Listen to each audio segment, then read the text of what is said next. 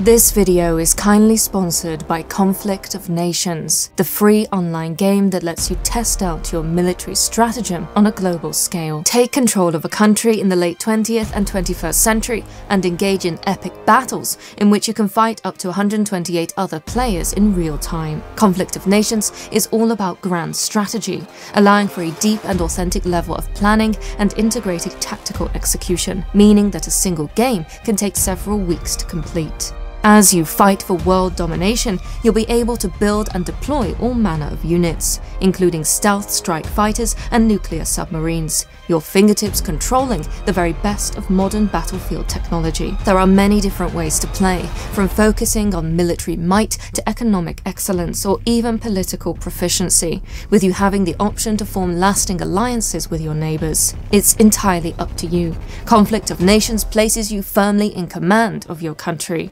And my viewers are being offered an exclusive gift. Simply click my link in the description to get 13,000 gold and 1 month of premium subscription for free.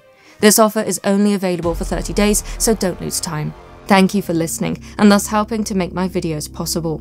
Now, let's begin. It was 1967 and a 26-year-old Second Lieutenant Robert Salas was stationed at Malmstrom Air Force Base near Great Falls, Montana. It was the early hours of the morning of the 24th of March, and he was on duty as the Deputy Missile Combat Crew Commander. His task was to monitor the status of the Oscar flight missiles, a series of nuclear-tipped intercontinental ballistic missiles designed to defend the United States in the case of nuclear attack as part of the Minuteman program. It was a Cold War policy, one which was hoped would never be required. And yet, by the time the sun rose that morning, Oscar flight had been attacked by foreign invaders, with Robert Salas and other military personnel claiming that those who had done the attacking did so via extraterrestrial aircraft, and had the capability not merely to take multiple nuclear missiles offline at the Oscar flight launch facility, but to trigger a sudden no-go shutdown of silos at another site also, with the military to this day unable to conclude how or why the strange illuminated craft were able to do so, and what this might mean for mankind's ability to defend itself against alien invaders. My name is Laura, and you are watching The Paranormal Scholar. It is no small thing to say that the United States' nuclear capabilities were shut down by extraterrestrials, and yet this is precisely what Robert Salas and many others stationed at both Oscar and Echo flights in the 1960s have claimed.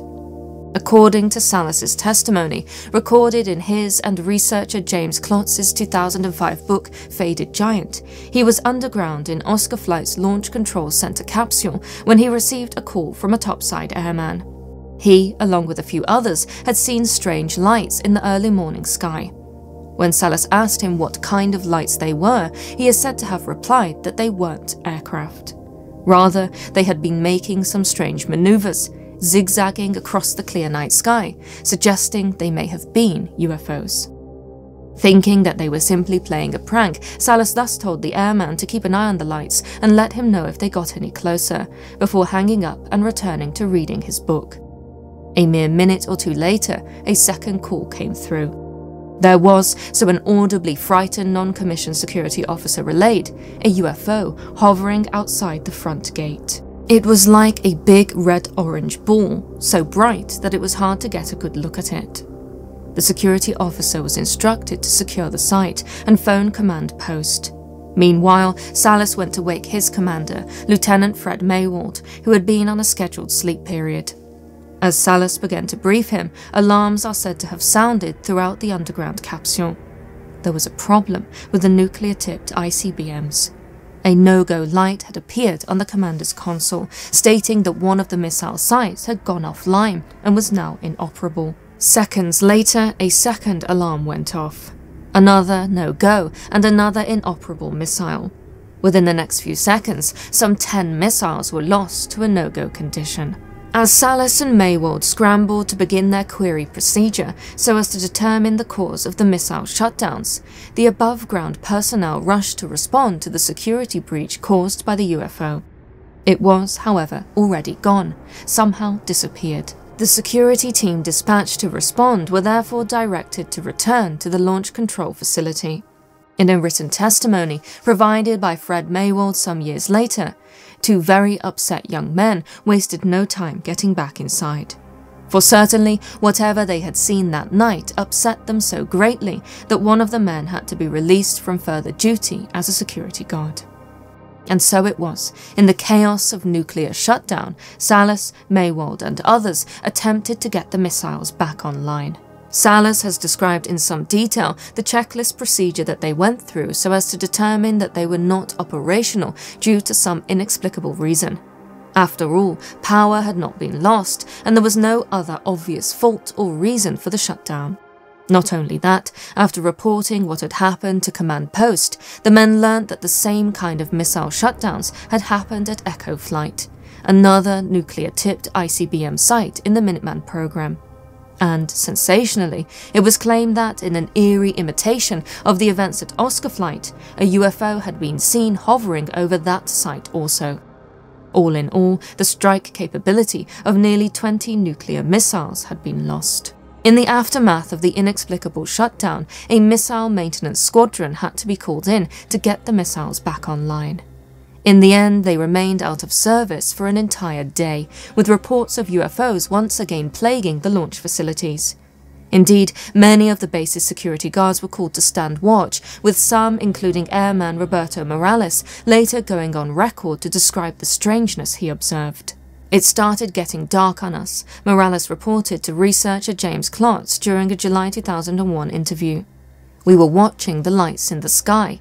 They would streak, and then they would stop, going back and forth."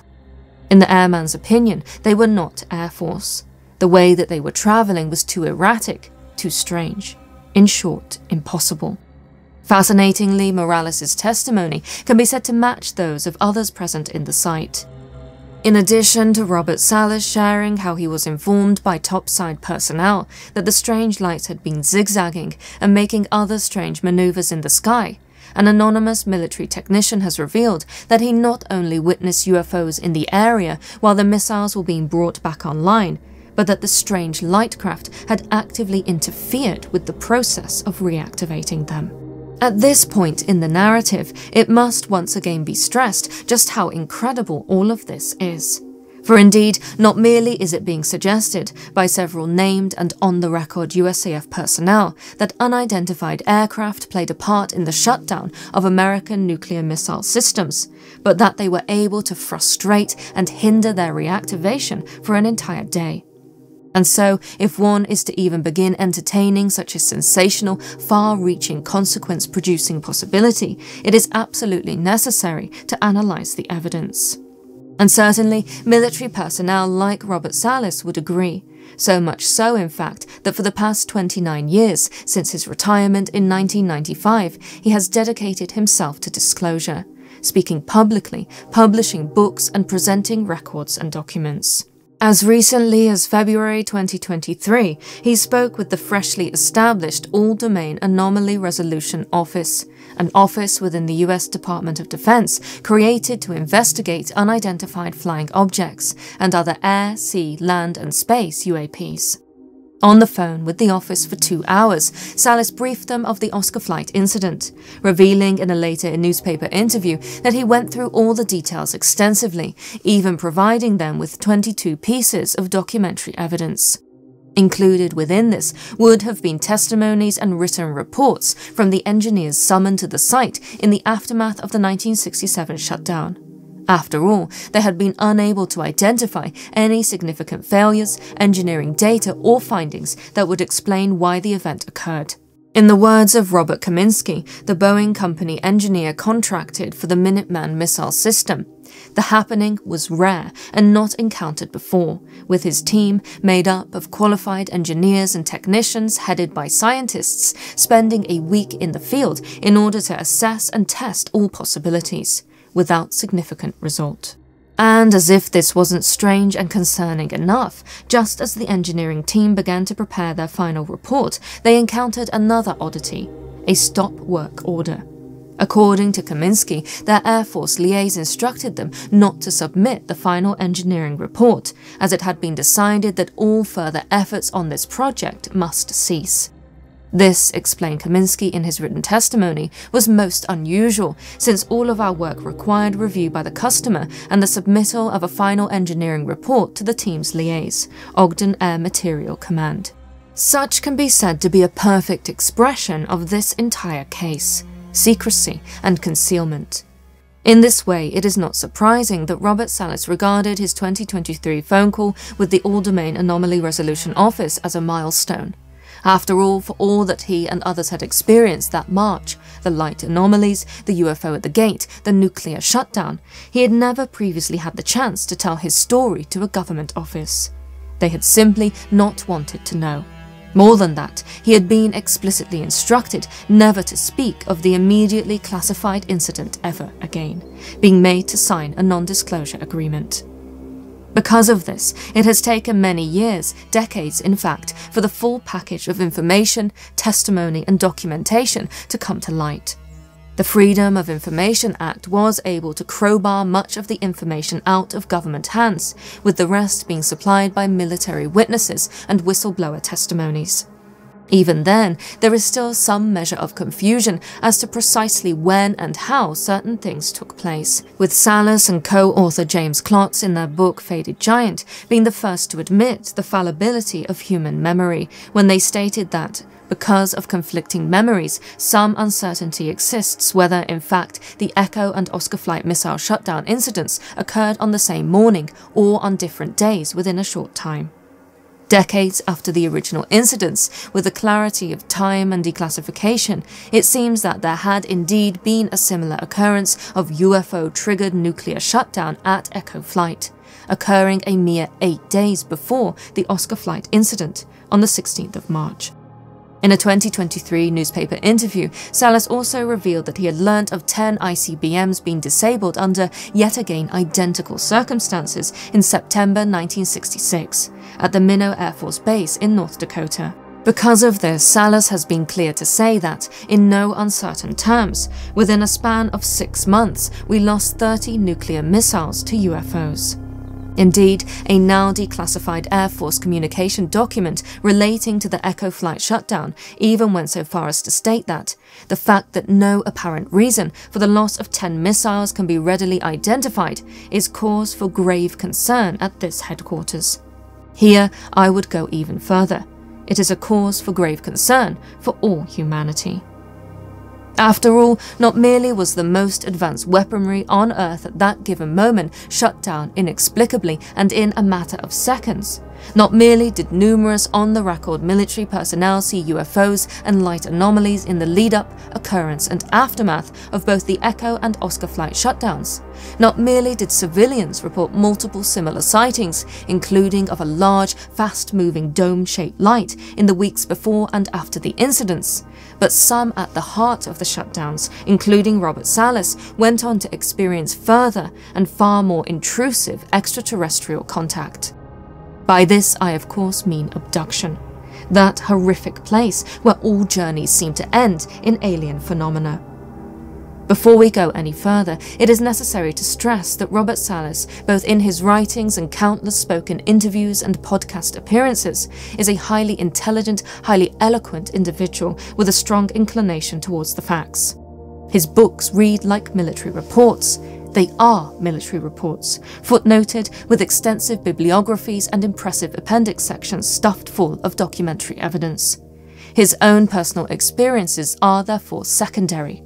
They cannot be footnoted, they cannot be evidenced via diagrams and Freedom of Information Act revelations. Even so, he has tentatively opened up about his abduction experiences, most explicitly in the purposefully penultimate chapter of his 2015 book, Unidentified, the UFO Phenomenon.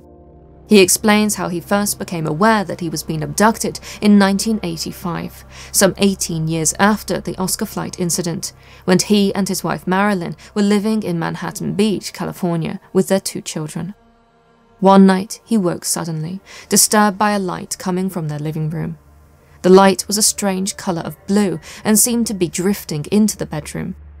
Salas recalls waking his wife, fearing that there was an intruder in the house. And yet, as Salas tried to get out of bed and confront whoever was in his family's home, he found that he was paralyzed. Not merely that, as he struggled to turn his head, arms and legs pinned in place, he saw that his wife had gone back to sleep. Helpless and stuck, it was at this moment that Salas allegedly noticed a figure in the bedroom doorway.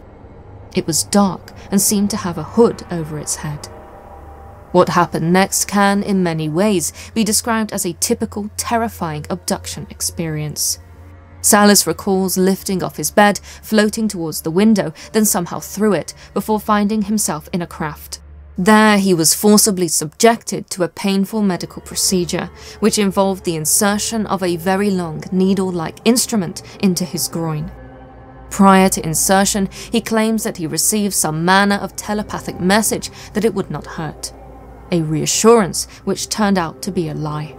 The pain was, so Salas has explained, extreme. When he complained about it, it was then relieved. He does not know why they did this, neither can he say for certain that this was his first or only abduction experience. In fact, speaking with his wife about his memories in the years afterwards, he is as certain as he can be that they had more than one such encounter. In his own words, "I have no doubt that I was taken, and I am not sure whether I want to know what else transpired during that encounter." It is easy to understand why. This is something that we encounter time and time again in abduction testimonies. Careless, callous, non-consensual behavior. We can and should criticize governments, US and around the globe, for the concealment of information regarding our planet and the possibility of extraterrestrial information. But we should not fall into the trap of believing that the other side is any better. After all, for an extraterrestrial race with such effortless nuke-nullifying capabilities, announcing their presence to a global audience should be utterly unburdensome. And so, why haven't they? Why instead do they, if all these testimonies are to be believed, prefer to lurk in the shadows, forcibly abducting people, removing them from their homes so as to experiment upon them medically? Considering Robert Salas's alleged abduction and the lie of a pain-free experience, they should be interpreted as either stupid, careless, or outright malevolent, or even a terrifying mix of all three. Let it be said, technological advancement, the easy ability to shut down multiple nuclear ICBMs, does not equate with emotional intelligence. Telepathy is little more than a party trick. If all that has been covered in this video and others published on this channel is correct, we should be wary. We should be asking questions. This case goes beyond the military, beyond the United States. It affects us all. As Robert Salas rightly states in the introduction of his book Faded Giant, in a free society, we all bear some responsibility for the suppression of truth. To that I shall add that this is even more the case when the truth may be difficult to swallow. Thank you so much for watching. If you enjoyed, please be sure to like and subscribe, not forgetting to click the bell to turn on all notifications so that you never miss an upload. Also, if you want more about this incident, I highly recommend Robert Salas's books, which contain far more detailed information than I would ever be able to cover in one episode. Those are linked in the description, as is another video of mine on the broader subject of extraterrestrials and nuclear weapons. Finally, once again, thank you to Conflict of Nations for sponsoring this video. Don't forget you can click the link in the description to play free, choose your country, engage in epic real-time battles, and get your exclusive gift in order to fight your way to victory. Thank you again. Until next time,